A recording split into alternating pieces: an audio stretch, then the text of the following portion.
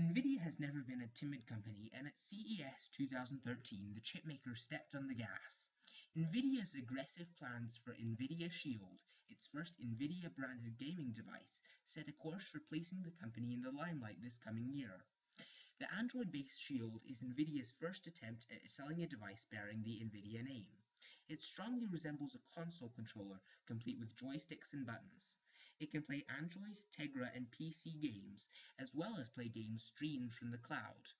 Still a prototype, Shield's name and final form could change before it hits store shelves. And that, said an Nvidia representative, could happen in a couple months. Nvidia is targeting a Q2 launch, according to Nvidia spokesperson.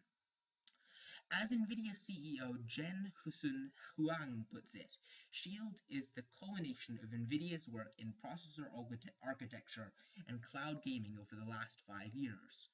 With Shield, Huang says, you can play any device in any place on any screen in an untethered way.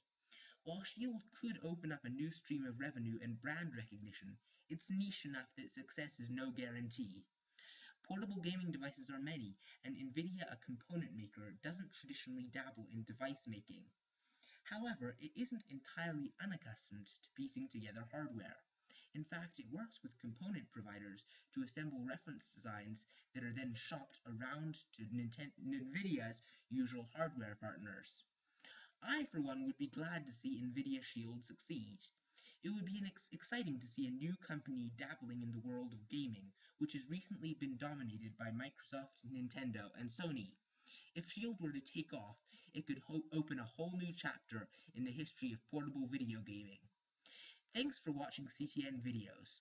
This video is one of many special CES-related announcements, so stay tuned by subscribing. For more on CES, please check out CTN's website at ctntechnews.com.